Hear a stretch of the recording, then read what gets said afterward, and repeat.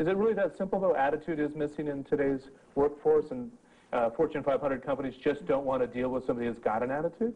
I think that's the tip of the iceberg. We're clearly attitude and empowerment and self-esteem and confidence to be able to go out on an interview, display your talents, overcome your weaknesses.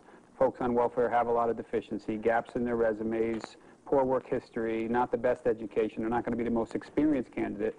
But clearly, if you walk into an interview with the confidence and the motivation that's necessary, that goes a long way towards overcoming some of those deficiencies. They are big proponents of public-private partnerships, which is, I think, very important in this difficult challenge to integrate those individuals with expertise into kind of a consortium, if you will, and take advantage of different organizations who have different strengths.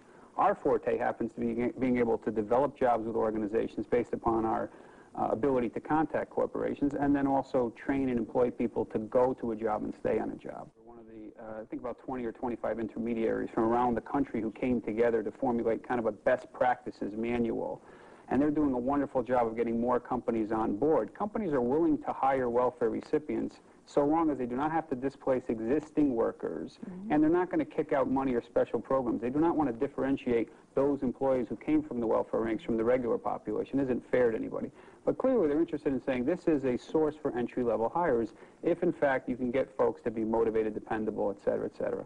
Sounds like people want to get jobs then. I mean, these aren't people that, even though they were in the welfare system for a long, long time, they're actually interested in getting back into the workforce? Is that the way you see it? The misconception of welfare recipients is lazy, undependable, substance abuse, don't want to work. The reality is the large percentage of people do not want to sit home and watch TV all day or chase kids around. They want to go out and be productive. They want to feel good about themselves. They want to interact with other folks in a working environment who are productive. The problem is they don't know how to take that step. And so our training, I think, gives them the confidence and the motivation to say, hey, why not me? Why can't I go out there and be a participant just like somebody else? And companies understand that philosophy. It's fascinating. I remember doing a story out in Los Angeles where I visited a high school and then looked at a Rockwell plant that was just down the road and looking at the gap between